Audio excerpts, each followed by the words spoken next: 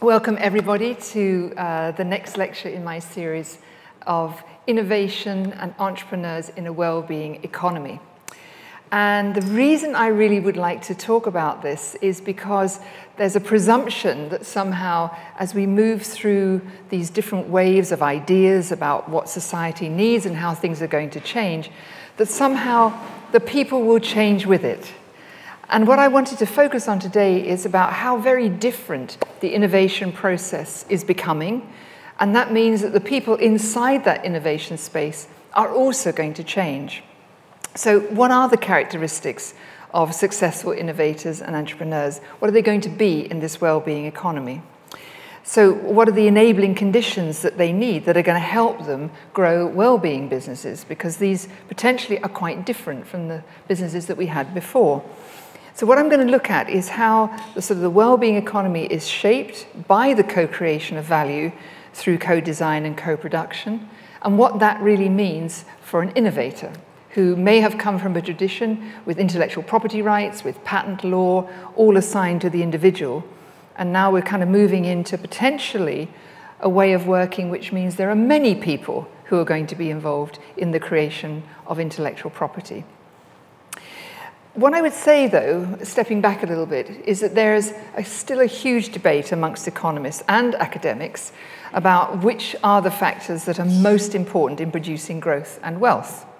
I would say that this is also reflected in our politics, and you can often hear different views being espoused, often without any real understanding of the underlying processes that really contribute to the growth of an economy or the well-being and prosperity, such as innovation and entrepreneurship. In fact, very, very few of our politicians have ever actually gone through an innovation or an entrepreneurial process. So it's in another world. They haven't really sort of engaged in that. And in fact, one of the problems that I see sometimes is that there's been a lack of connection between what we might think of as Keynesian fiscal spending and a kind of Schumpeterian idea of investment in innovation. And this is partly because the way that we have shaped state interventions has always really been around sort of temporary spending. We have a priority setting, we do some landscape, we get back ideas from foresight committees and so forth, and then we sort of spend in the direction for a short period of time. And this is, in a way, very unnerving. If you're an entrepreneur, you may think, okay, you know, I've got a great idea, but probably I've got to get it developed, I've got to get it out there, and the wave will go after about 2 or 3 years unless I feel that there's something more continuous. And so there's a real challenge between connecting the micro and the macro. Governments are very good at macro policy. You know, they can get the big pieces sometimes aligned in the right order. But it's all the little things that are happening between which we really need to pay attention with, because that's where the well-being economy is going to be very different from the kind of juggernaut of the economies that we've had up until now. So when we're talking about productive investments, which are going to generate growth and where spending is directed, for example, towards climate change or renewable energy, what we're likely to see then is lots of multiplier effects across all the different industries. And that's going to be the very different landscape in which innovators are going to find themselves. So essentially, small pieces could link together many large bits of the puzzle.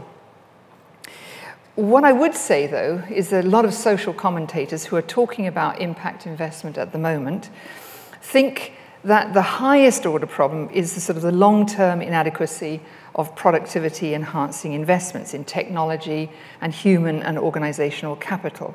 So they often cite that increasing demand, for example, for housing affects the industry's supply chains, but that, in my sense, pales in comparison to when we talk about upskilling people, because in a sense, as long as you can provide people with the makings of a new industry, whether it's energy-efficient materials, in IT-enabled mobile home working and so on, then actually the creativity, the innovation that will come around that is what will make well-being look really very different, because it's going to have that contextual feeling to it, and it won't be simply take something off the shelf. What that does, of course, is create huge numbers of opportunities. If you're not expected to always find the same thing on the shelf because you happen to live in Wales or in Scotland or in Spain or in France, then actually that opens up enormous opportunities for many people to participate. So the other thing, of course, is that a lot of this is happening in the industrial world. And some of you know that I also spend time in Kenya, working there and in a university there called Strathmore, which is completely committed towards changing the business model for Africa. And what I would say there is that it's a very different style of business school. It's a style that has a lot of ethics built into it, a lot of consistency around communities participating, but it takes into account a huge range of all the particularities which happen across the continent and the circumstances which are widely different. And why is it interesting now to compare and contrast business schools is because a continent like Africa is often considered to be one of failed prosperity, where innovation might just spring up in a few little places, but we don't have the infrastructure to make it stick, to kind of create the long-term investments. But I can tell you that is truly changing. That is really changing, and it's changing very quickly.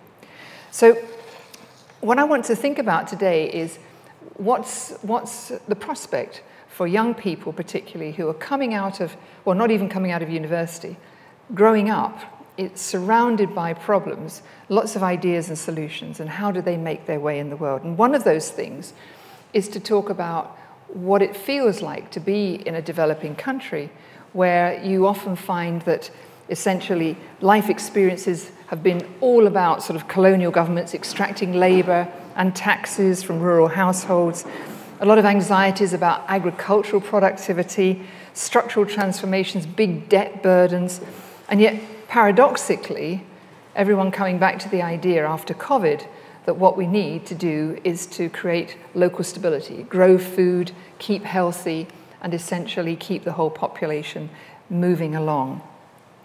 So in a sense, instead of the rural world being considered the areas of failure, we're now seeing that this is one of the greatest areas of innovation and of entrepreneurship that's emerging out of the continent of Africa.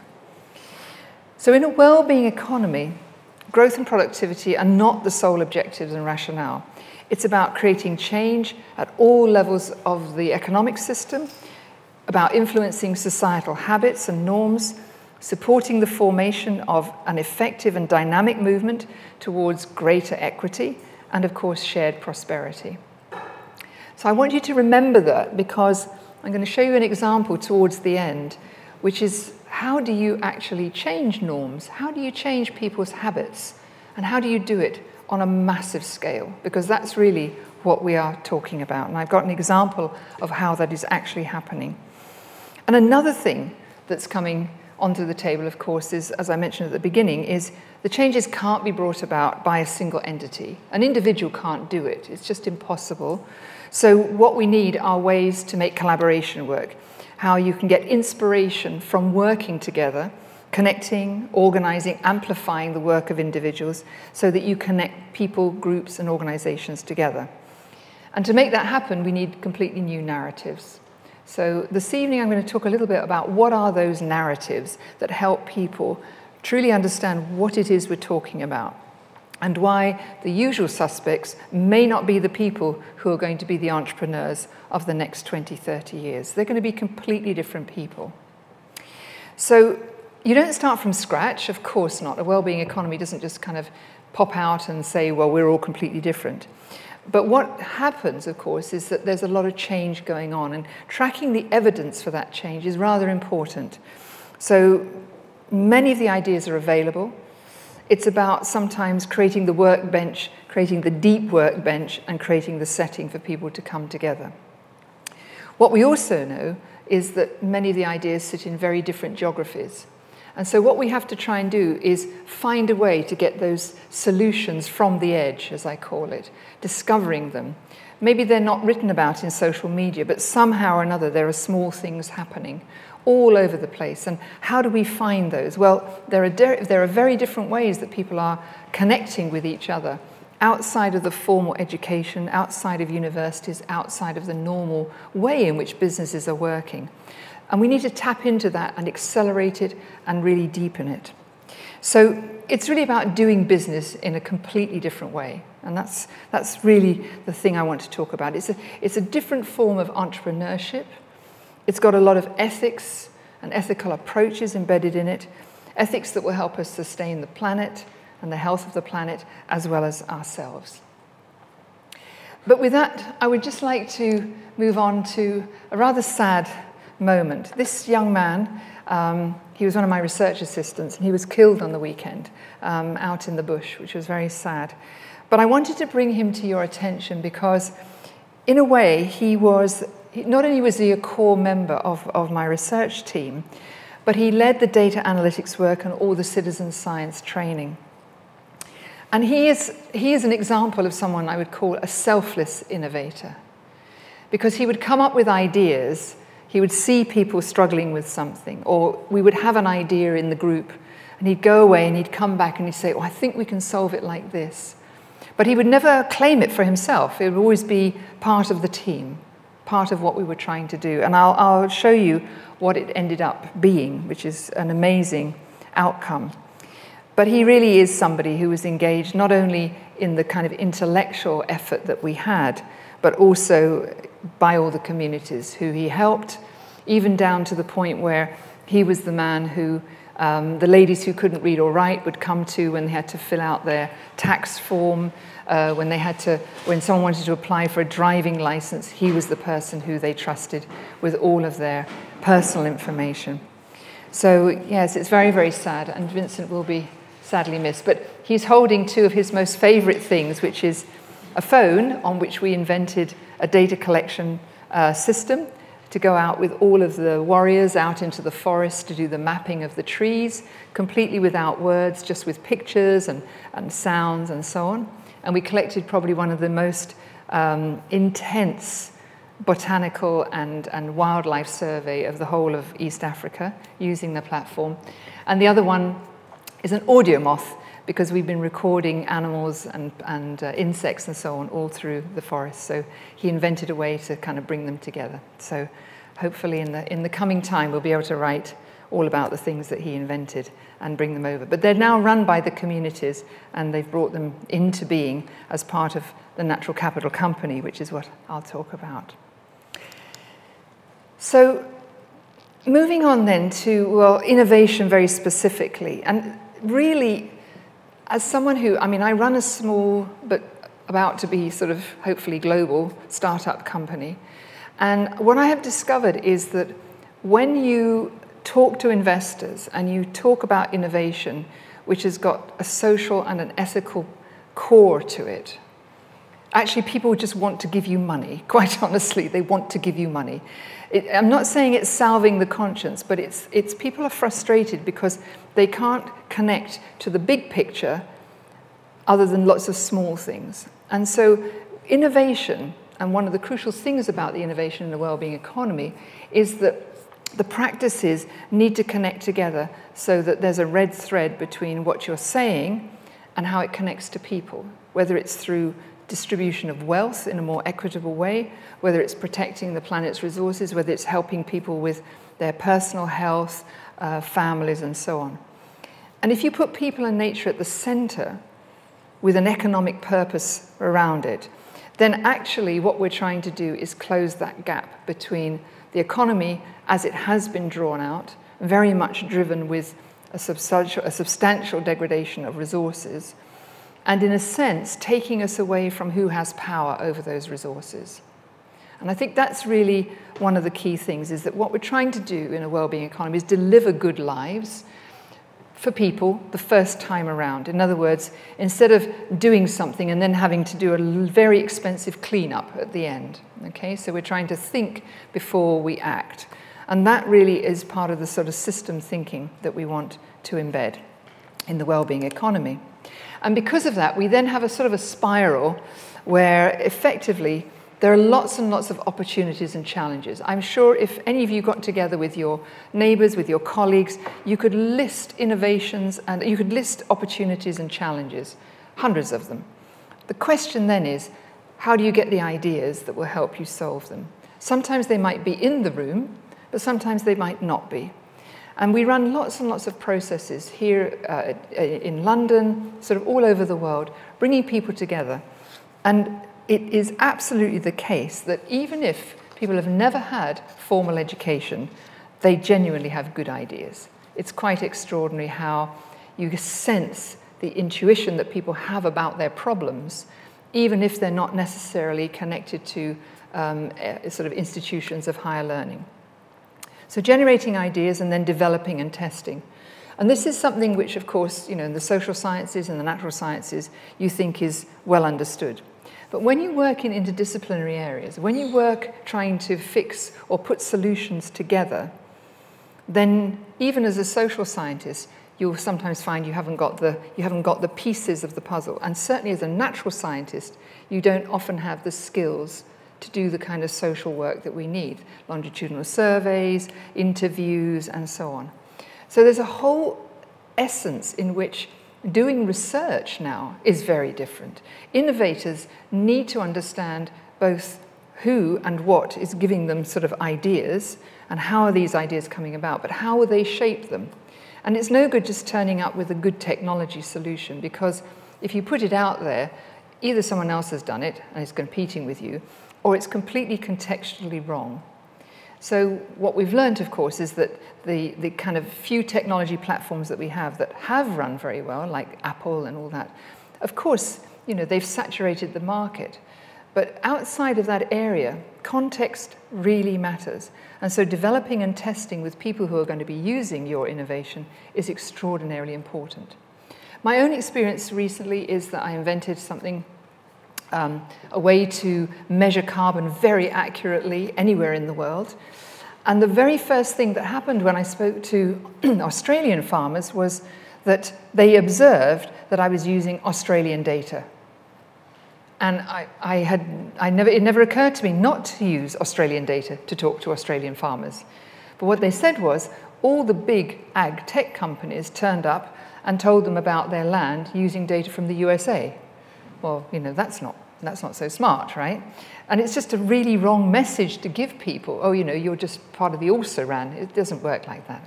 So at every single stage, making the case is all about making it real, making it the point. And you can't do that unless you've had the conversation with the people who you think are going to be either the users or the community in which these innovations are going to be embedded. Then, of course, you have to deliver it, you have to implement it, and then it's, the usual stuff about good business, about growing and scaling, and eventually, and this is the really big thing, changing systems. What I like to think is that in the sort of essence of what we're talking about, that the well-being economy is sufficiently flexible to be able to change, to be able to adapt, because the planet is changing at such a pace, and we are changing at such a pace, that we cannot have a kind of rigidity. So the way that products and services, the way that we bring innovations into our societies today, must always have a sense in which they're going to evolve. Now, that might seem completely impossible, but what is helping us do that is this explosion of data and research to transform our lives. I'll give a few more examples later on, but there is absolutely no doubt in my mind that an innovator, an entrepreneur, needs to know their way around data. They need to understand what it is that matters to people and what are the signals. Whether it's the way in which we manufacture our clothes, the way in which we use resources, all of that is going to have meaning both to the innovation process but also to the entrepreneur. So I'll give you an example. In the circular bioeconomy, there's a huge number of people who are now thinking about how to put the bio in the circular economy. It's no longer just about recycling, reusing, reducing, and so on. It's about, can we be more clever to use things from the biological part of the planet to actually alter not only fossil fuel use, but also to think about what we're producing. So a classic example is in forestry. So we're not going to burn trees, hopefully, not so much into the future, but we need trees to be able to turn over. So what can we do with trees that are getting near to the end of their lives and they're in plantations, they're not in sort of ancient forests? Well, up in Finland, they have now developed a beautiful product, which is to use trees to make clothing. And they have now rolled that out. You can go and buy dresses and clothes on the high street here in the UK, which are made from lycopene and other woody fabrics. And all of these different things are happening to the point then that you see that we don't really have a dependence for many products and services from the fossil fuel community other than our energy use. And even that, of course, as you know. But how did they get there so quickly? It's because they asked a question from some chemists and said, what is the common feature between fabrics that feel beautiful, feel like silk or feel like a really nice chenille? What is it? So, the chemists go away and they come back with a whole series of equations. And then they say, and where can we find those in the natural world instead of making them out of fossil fuel feedstocks? And lo and behold, they find them in these different coniferous trees up in the Finnish boreal forests. And so this idea of being able to draw in data from so many different places to create solutions that were never there at the beginning, I think is really why the data revolution is so impressive. Of course, we hear a lot about data in social media, and it's how people connect. But there's also a very deep research question, which is, there is no point, in my mind, continuing with research unless it has purpose, unless you can really demonstrate the impact that it will have on society. And so having access to information, but making it work around information and data is clearly going to be the way to transform our lives. If we then think about taking that one step further, I want to introduce you to an example of a new capital asset. It's called natural capital, natural assets. And natural assets can be a whole variety of things. They can be water, they can be plants, they can be trees, many, many things. But what is happening around the world, and particularly even in this country, is that there's a recognition that people would like to invest in the natural world. And I've talked about this in an earlier lecture. But imagine that you are a community. I'm working in Essex, for example, and we have set aside a very large area of the county to become a climate focus area. Well, how do you make it an attractive place to bring people there so that there can be the investment to help people, in fact, make all those changes for climate change? And we're talking about farmers trying to keep more water on their fields so it doesn't run into the rivers. We're talking about people finding ways to deal with waste or slurry, and many, many different things. Okay. So the first thing you do, of course, is identify, well, what is this natural asset that we have? How could we use it, not only to help us adapt to climate change and mitigate some of the problems, but how can we actually attract investors to help us do that? And what kind of investors are there that would be interested in that? Well, it turns out that through crowdfunding and many other ways, we can create, and there are also green bonds and gilts and so on. There are many ways that people actually would like to invest. And if you think about counties, they have public spending, they have a board, and they essentially have investment funds. It's possible for counties to issue bonds. And these bonds can cost slightly less than out on the marketplace. And those bonds help people, help the county deliver local change. And what is wonderful, actually, is that a lot of people would like to see their local counties succeed. And so instead of buying a bond from somebody else, they'll buy a bond from here that will help to actually make the changes on the ground. So this is actually what's happening in places like Essex, and it's quite extraordinary. So now let's go over to Kenya, and the same thing is happening. So 400,000 people have been able to come together to identify their forests, the land, the water, the biodiversity, so identifying the natural asset, figure out who owns it.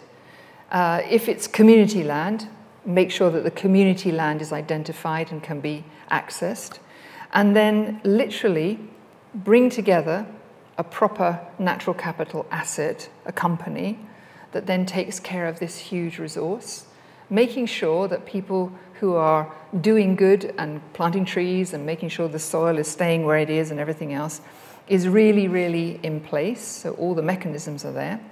And then on the basis of that, convert that into financial capital. Now, it sounds kind of unbelievable, but in fact, there's a lot of people who want to invest in that.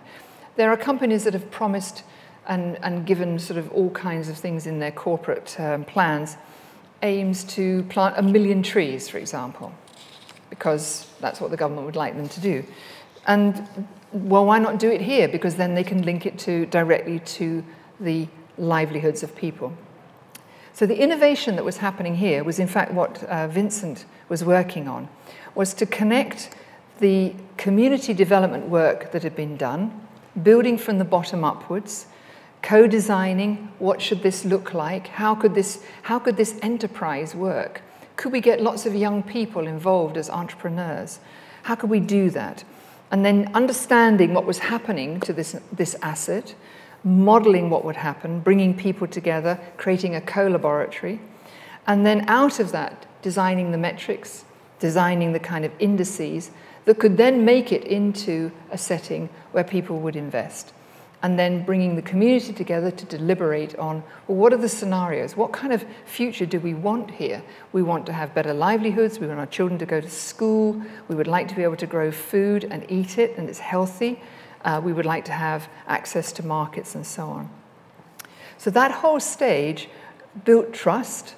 And in the end, it meant that all of this data was used. All of this data has been absolutely essential to underpin the evidence to give people confidence to invest in this particular asset, this particular capital asset. Now, the degree of innovation is quite extraordinary because it's not just about counting a number of trees, it's about saying what are the trees doing and how are they healthy and how many are there and should we plant some more and are the farmers doing the right things and are we growing the right food and so on and so forth. So it has required an enormous amount of innovation, of mapping, of mobile data, and so on and so forth, all done by the communities, to the point where we had, in the first instance then, a natural capital investment platform. And what it did was effectively tick all the boxes on big international policies like forest restoration, a big program under the UN, carbon sequestration for net zero, indigenous medicines, people being able to grow trees that would actually generate medicines, ticking the boxes on ESG, environment, social, and governance aspects of companies, and then creating living shares. In other words, if you've taken care of your land and you've invested and you've been able to bring together, let's say, a rather innovative mix of trees and so on, then you will receive more for your land because it's actually more productive.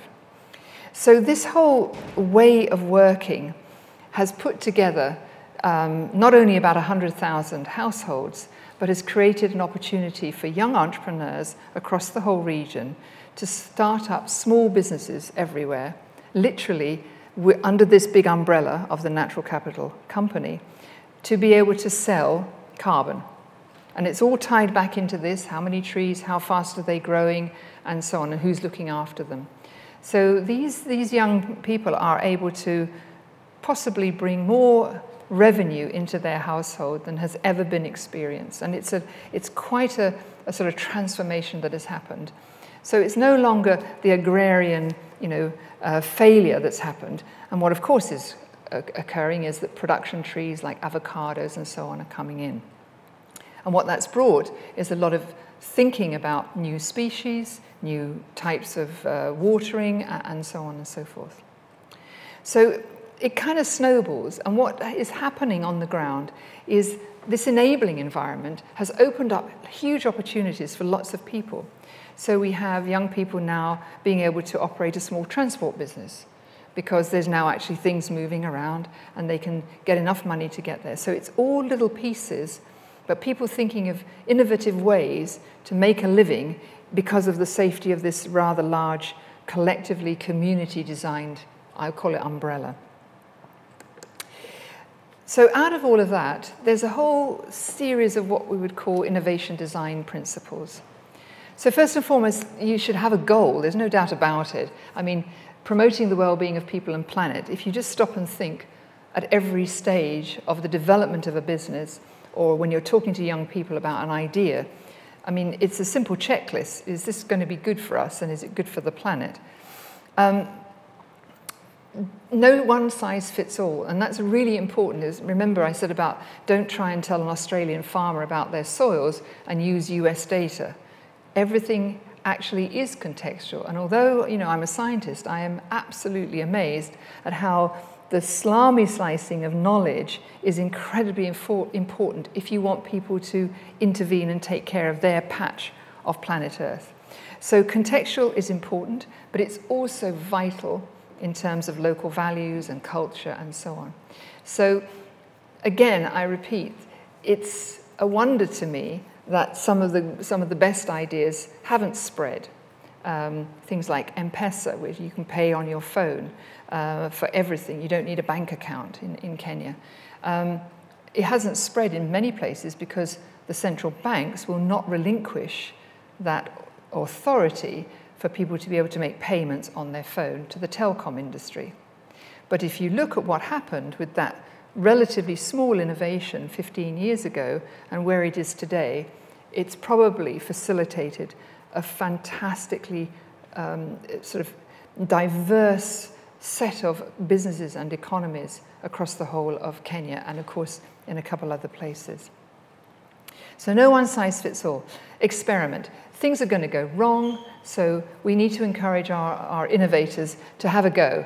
And one of the crucial differences, I'll come to this in a moment, is the difference between an incubator and an accelerator, where we're going to need more and more accelerators, but sometimes you need to have incubators. You need people to come in and feel safe, and they can do things and they can go wrong, and then you try again. So we need to create these opportunities as well, to be able to foster the idea of it's okay to make mistakes. Participatory, without a shadow of doubt. The design that comes from a group of people is invariably better. The intelligence and wisdom of crowds, many people sneer at it. But there are so many examples where even when you take a group of people who know very little about a particular topic, they generally can come out with a very interesting and close to what one would consider to be a good answer. It doesn't always happen, but anyway, the wisdom of crowds is quite often important, but it's particularly important when we're talking about trying to find solutions at a community level. Now, that's not to say, though, that the solution doesn't work for all of society. That's not what I'm saying. What I'm saying is that if you have the confidence from a community-led process, then you will, in fact, be able to see how you get investors in through the door. Recognizing the strength of communities, though, is another thing. People have a lot of wisdom often about things that they haven't recognized are missing things, missing in the kind of range of observations. When we talk about climate change and we see so many crops, so many changes in wildlife, the movement of disease and so on, it's extraordinary to note how often when we do epidemiological surveys and we're interviewing, let's say, livestock handlers or people who are growing crops, how they do detect changes. They may take risks about planting a particular crop in terms of will it succeed or will it fail, but there's also elements about crops that are changing. And so we have people who are not aware of what they're doing, but somehow they're intuitively finding solutions to things such as the production of hydrogen cyanide in certain crops in response to climate change. They saw a variety somewhere else which didn't give an impact. They go and get it and they bring it and they grow it. And that's going on all the time, literally all the time. So one of the things is then how do you gather that evidence so it can be used again and again? And there we simply do need to have a lot more explanation of science, a greater and deeper understanding of science itself. And then, of course, on the holistic side, we need to bring it all together. In the sense of transforming that knowledge into something meaningful, we know that across the world we've got a lot of people looking for sort of opportunities to invest, but in a sense, we also have to fix a lot of the problems that we had in the past.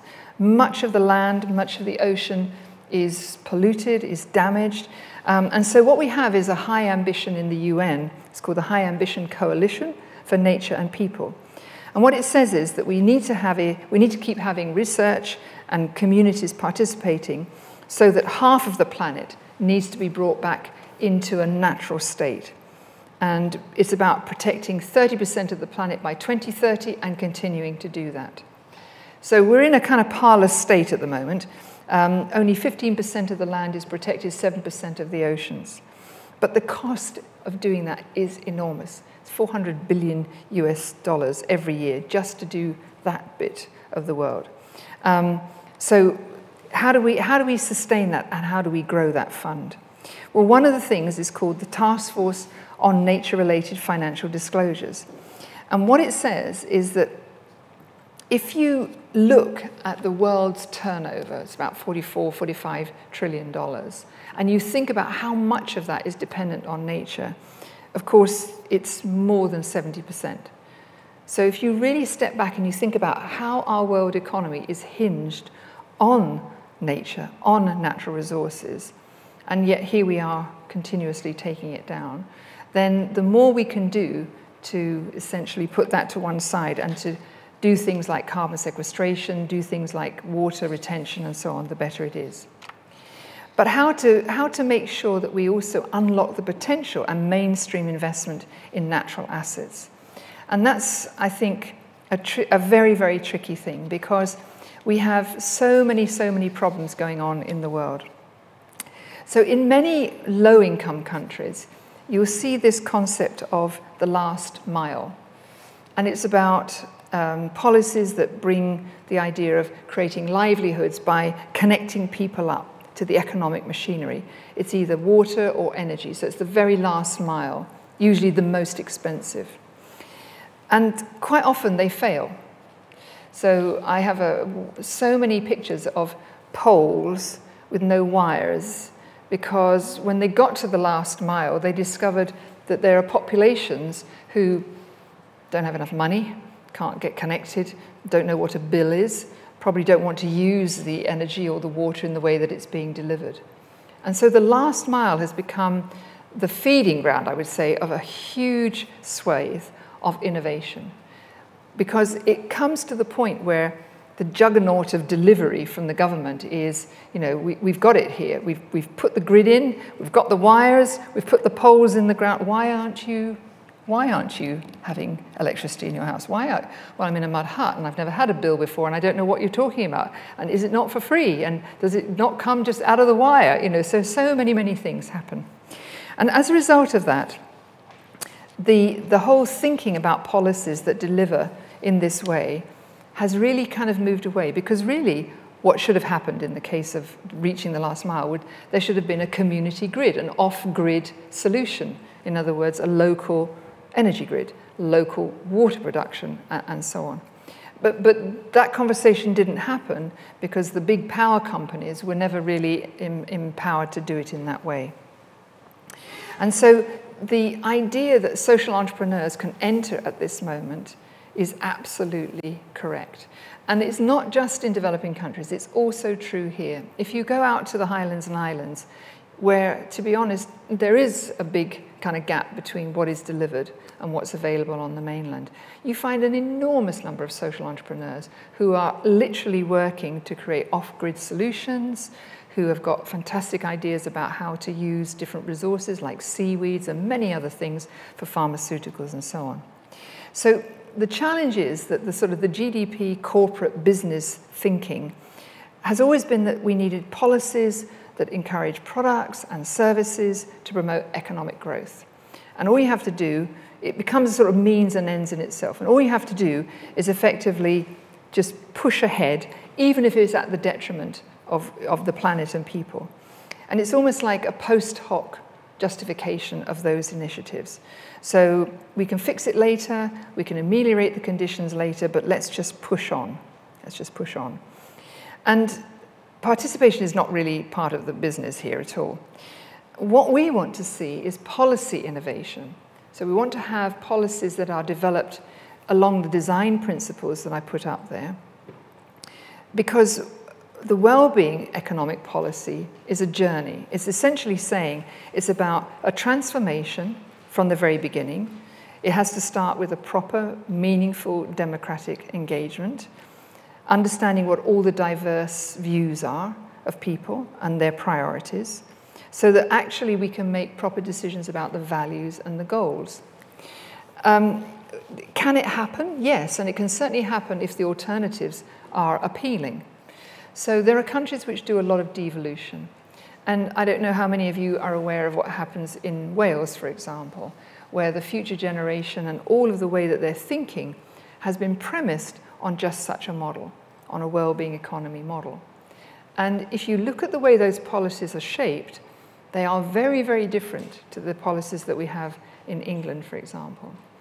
So there is a collection of countries called WeGov, the Wellbeing Economy Governments, which is made up of Iceland and Finland and Scotland. Wales is sort of in the line. Canada has just announced they're going to join.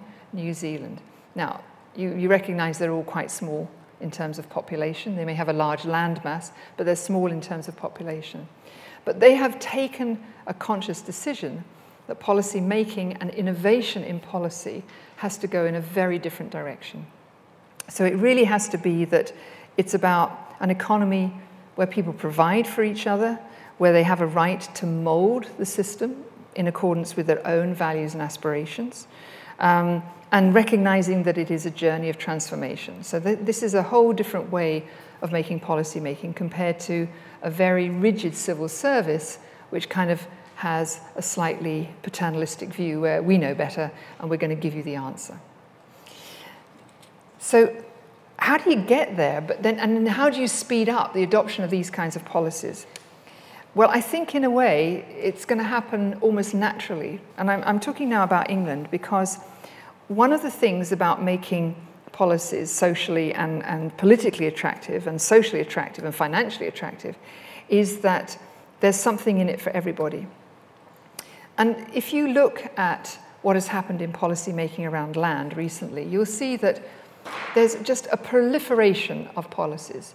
There is ELMS, which is to do with land management. There's the land restoration. There's the renewable energy process. There's just a whole raft of things. The business readiness, the gilts, the woodland code. There are so many things to do with food and how we use the land and so on. If you talk to farmers, they're saying, well, we actually have no idea which ones to go for. And what we don't want to do is we don't want to give away our land for 30 years and have someone else tell us that we have to actually run our land in this particular way. So despite all the best efforts from Whitehall, it would appear that a lot of farmers would prefer to set up their own system, create their own community, and actually see whether local communities will effectively crowdsource the funds for them to make these changes, and for them in return to produce very healthy, nutritious food and actually try to protect the environment. So recognizing the kinds of assets that people have, recognizing the difficulty that innovators will have if they don't actually get down to the community level is something that is extraordinarily important.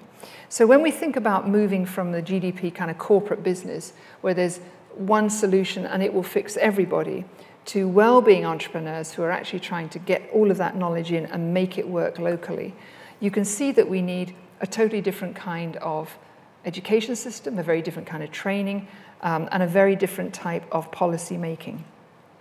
So I'm going to point again to Essex because it seems to have understood this to the point that it is not only bringing a lot of young innovators in to the council, which is very unusual, but it's also creating a lot of ways in which communities can dialogue around what it is that they want, creating challenge funds, creating ways for people to participate. And this model, I suspect, is going to spread to many other places because development banks, sovereign wealth funds, all these different financial instruments want to invest in people who are going to make a difference. But they actually want to see it in a rather formal setting. So that's why something like the county councils can provide the backdrop to that. Now, there are regulatory challenges because, of course, you can't have innovators and entrepreneurs running around just inventing things and then sort of manufacturing them and then sort of sticking them out into the market. So, you know, that's clear that we do need to have some regulatory process. But the crucial thing is keep your eye on the thing that really matters. And so, for me, the umbrella under which this sits is to understand the complexity, understand the real risks, and understand what the asset classes are that people have. So that's sort of natural capital, human capital, social capital, and so on. And with those, you can actually have a slightly hands-off approach, allowing people to do this from the bottom up. So creating those links at the local level means that people can engage still with large-scale projects, because what you really want is for people to articulate, well, I would like to be able to drive my car, if I have one, an e-vehicle, to a place and have it charging, maybe even contributing to the grid if I've actually put some electricity into the battery. But I want to be assured of that. But then I would also like to be in a hub where like-minded people are. So you start to think about the infrastructure, because it could be actually quite transformative if you have these sorts of hubs all over the country, but not too far away from each other. So you have the social aspect, you have the infrastructure aspect, and so on. So people are generating energy, people are actually contributing, whilst at the same time being able to undertake their work. But they do it in this kind of collaborative space. It doesn't have to cost a lot of money. And this is, I think, the big surprise, is that if you stand back and don't always think about huge pieces of infrastructure, but think about each mile now, or each piece of it, it's very, very clear that people want to contribute to the place that's nearest to them. And so again, looking at the Transport East, they've taken this completely different approach. They've taken an approach where they are welcoming people to come in with ideas. They're welcoming new technologies. They're saying, can you link your new technology to this infrastructure, to this new kind of transportation system? And sure enough, we have hybrids, we have hydrogen, we have all kinds of different energy systems trying to stick themselves into the system and creating much more out of the whole lot. And of course, what happens is that investors are extremely important. And from that, we have the possibility of a new entrepreneurial academy. So 2 examples. One, crowdfunding, which I think I mentioned a little bit earlier, where you put the idea of improving something locally. You give your kind of large-scale community an idea of how they could participate by making, let's say, a county council bond. And everyone feels quite comfortable about that. The county council can use its funds, its pension funds, in different ways. But most importantly, people see it. They put their money in and they see something happening locally. So the crowdfunding is a really great example of how you can bring people to develop the projects, to do the screening, and to decide on how they want to see the public pledge and the money. The Fast Forward is a group of young entrepreneurs. They have set up in London, but they're also in Lebanon, in the Caribbean, in Kenya, and a few other places as well. And what they've been able to do is to bring a small group of investors around once a month, but they connect across the world. So let's say the idea is, how do you make value out of waste? You'll have a lady in Grenada, you'll have a person in Kenya, you'll have somebody from London, somebody from Lebanon, and they'll all come in with their different contextual ideas of how to put value, how to value waste. And then, of course, you get an amazing setting where people start to live off each other's ideas, and they create and they share the solutions. And then, obviously, what's happening is, of course, investors are coming in. They're very interested in this. So it's very unusual to have settings where young people, particularly, can meet investors. But it's also very rare these days, unfortunately, where young people can have those opportunities to exchange ideas. If you're outside a university, if you're outside a research setting, it is really difficult. And so what's very interesting then is that if you set up environments for collaboration where people can do all of this together, they are always bound for success. So I want to give you one amazing case study. It's called Shujaz. Now, Shujaz is essentially, it's a community of social ventures. It was set up, it's Africa's biggest youth brand. And it started out as a multimedia platform, a youth platform in 2009.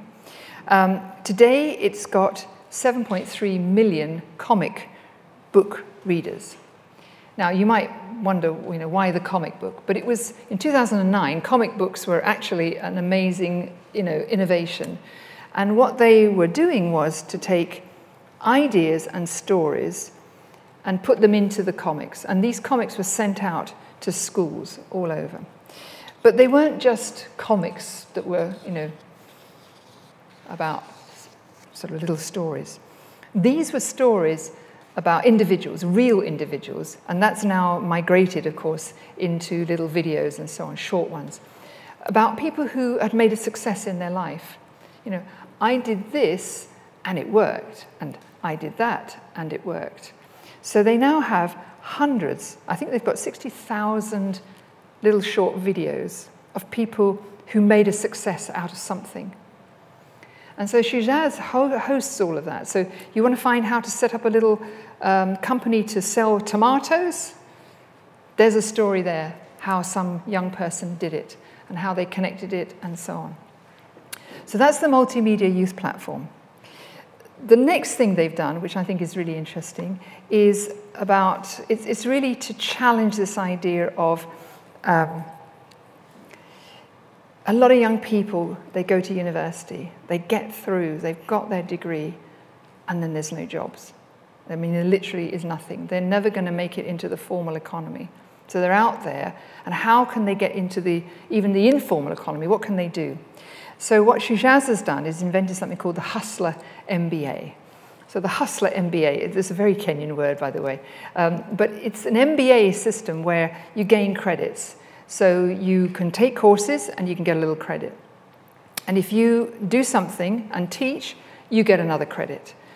The crucial thing about the credit system is that having gone through this sort of online training program, they've already, since April, they've had 250,000 people go through this peer-to-peer learning. It's just on a scale you can hardly imagine. But what's amazing is that IKEA comes along, Unilever comes along and says, we're looking for 60,000 salespersons, and we don't know how to get them. So they come to Shujaz because they've got their credit, they've got their badge, you see. They've got a little thing that says you did something and you're part of this trusted community. So of course they get a job, and then the thing starts to take off, and then they create, new businesses and so on. And so then the last bit, which is Mesh, is now taking those young people, those 7.3 million comic book readers who've now grown up with the Shujaz, which has changed the norms, changed the social ideas, and now they want to have some business basics. So the Mesh is about essentially giving those business basics to all these young people, using M-Pesa, using platforms, using Safaricom to help. So it's a very, very fast-growing process, but it is something that is quite extraordinary in the way in which it's sort of reaching out about upskilling thousands of young hustlers, as we'll call them, people who just make a place for themselves in the economy. So I think, you get the idea that we don't need incubators as such. We need accelerators. We need to be able to help people move from the idea of, long open-ended duration, lots of, typically fee-based, people get in, they have to pay a lot of money and so on, into accelerators where you've got, it's a fixed duration, it's a 2-day, it's a 1-day, it's a 30-minute video, but it's got precisely an answer and a solution that a young person is looking for. It's cohort-based because you kind of see your colleagues going around. And the great thing about it is that a lot of young people, they only have their friends, they just have their friends around them. But with something like Shujaz, they suddenly have people who are in a massive network for no fee, okay? So how does it all work? Well, of course, once they start to make their businesses, they can bring a little bit back, they bring a little bit back. And so out of all of that, you need to have very different kind of regulation to help those young people contribute not only to society but to their own well-being, then you need to have what we call anticipatory regulation.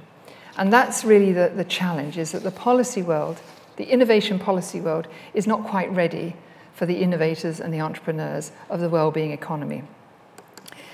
So we have challenged governments all over to do experiments about the futures, the 100-day challenge, where policy makers, civil servants and others are brought together to really understand and to respect what communities say, to do innovation mapping, and the difference between what a community says and what a civil servant says is quite a lot, that's for sure, to co-create ideas, innovation, and then in a very short period of time, 50 days, you take a look, and at the end of 100 days, you walk out with something which you've built together. And these 100-day challenges are beginning to start to have an impact because they're impacting on the professional boundaries. And I think this is one of the crucial things. I do a lot of training of civil servants, and I think it's challenging people who walk in saying, you know, I am in the Department of Energy, and that's what I do. And you say, yeah, but you need to also talk to the water people, and you need to talk to this and that and that. So this is the crucial thing about being collaborative and inclusive. So the 100-day challenges are beginning to happen all over the world, part of the well-being process, but even now much broader than that. And so from that, we're seeing stories of innovation and entrepreneurs from the well-being economy starting to well up and stick together and start to take us on a very, very different journey. So what is the characteristic of a well-being innovator, of a well-being entrepreneur? Well, first and foremost, it's not about making a huge amount of money for yourself. It's actually about trying to solve problems for people and planet. But it has to connect to people's livelihoods. And so, yes, of course, there are investors, social venture capital that wants to come on board for that journey. But what I've learned in the last couple of years working in this space is that the kinds of innovations and the types of entrepreneurs that come out of that, because you need both. You need the ideas, and then you need to make something of it. You need to build a business out of it. They are very, very different. And already we can see that nearly all of them are sustainable, that they're going to be here for a long time. They're not just going to disappear, as we've seen in the past. So they're more flexible, they're more resilient, they're not as brittle, and they certainly are contributing to helping the planet and the health of the planet. So thank you very much. And I'll finish there. Thank you.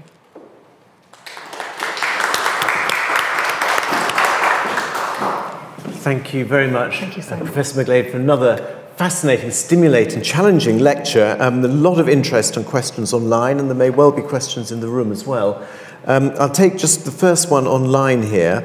There's somebody who'd like to know, how do you measure the impact of well-being entrepreneurs using metrics that could be used across different market sectors? Very good.